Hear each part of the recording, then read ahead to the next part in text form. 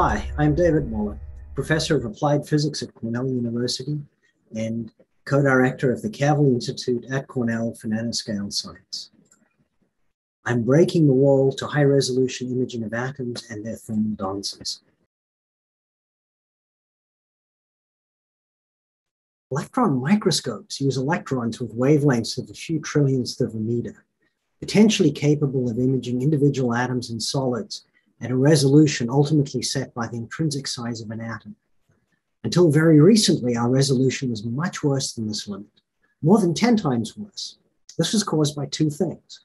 First, there were intrinsic aberrations in our electron lenses, much worse than for optical lenses. It would be kind of like trying to use a beer bottle as a magnifying glass. Second, our electron beam gets scattered very strongly inside the sample. Imagine throwing soccer balls at a crowd and trying to guess where people are. So this is easy to do for one person. It's much harder to do if you've got a dozen people standing around each other.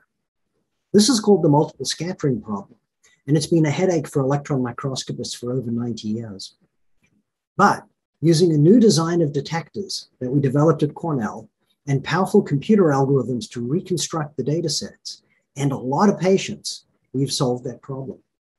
We've been able to disentangle all of these blurring effects to reconstruct atomic resolution images with sufficient sensitivity to see the thermal vibrations of the atoms themselves. For the very first time, the resolution of an image is set by the thermal vibrations of the atoms themselves and not as a limitation of the imaging system. We're not just seeing where every atomic nucleus is, we're also seeing their average motions as they jiggle around at different temperatures. It's like a slow motion capture of an atomic ballet. From the direction of the blur, we can tell the direction of the softest and the strongest bonds that hold the atom to its neighbors. In a sense, we can not only tell where every atom is, but also what they're doing there. Being able to visualize the structure of matter has been pivotal to our understanding of the inner workings of cells and living organisms, and an atomic level understanding of defects in solids. Now that we've reached this record resolution of 16 trillionths of a meter, this has broad applications across science and engineering fields, but has special importance for biology. For biological sciences, the resolution is limited by the electron dose on the sample. And here, as all the electrons in the beam are used, we throw nothing away.